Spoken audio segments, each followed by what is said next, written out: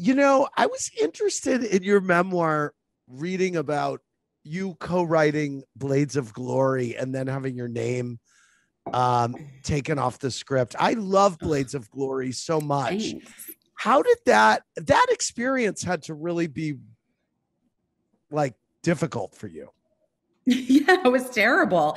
I said, Yeah. No, it's fun. yeah, Yeah. it was, no, it was really, but it's also, I think that it's a really relatable thing. I think a lot of women know what it's like to have their creative ideas taken from them and, usurped by the men in their lives and told like, well, I know what to do with this. So you should just like sit down and let me take it over.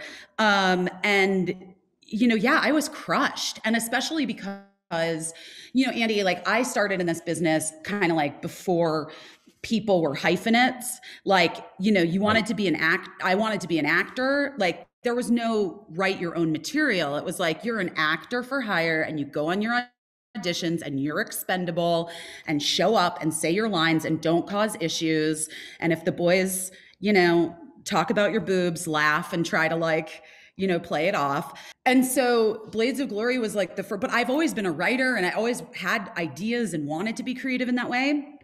And so Blades of Glory was this experience where, I was really like excited about this idea and writing it with the guy who was my boyfriend at the time. And then he and his brother just sort of like, it was really shitty. And they took it away from me. And after I, had worked on it, he and I broke up and then they like, basically tried to gaslight me like that I had nothing to do with it. And it was like a real confidence breaker for me for a long time. And I'm glad I write now because,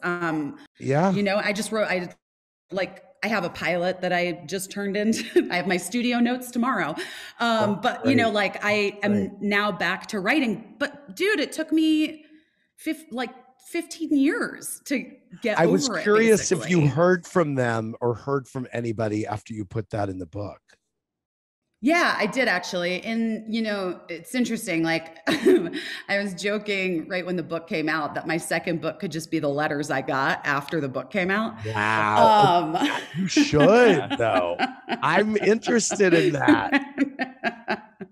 Wow. It's a lot. I mean, yeah. And like the thing is, I think with especially apologies, like you can't write, like people can't write an apology expecting for you to respond and or accept it, like that's just not part of the deal necessarily. So I actually had like a whole thing that happened with the one dude who was my boyfriend before the book came out. And it was like, just solidified that because first it's so crazy. Like, even though like I obviously, again, LA, I've been in therapy for forever. I've like worked on stuff, but when I was writing it, I was like, am I too hard on these guys? Like, am I too hard on these guys was my thought. You weren't. No, you weren't. And it's a great book, by the way. And thanks. So check that out. And I'm going to be looking forward to the sequel because I want to hear about all the letters you got. I think that's a really good idea.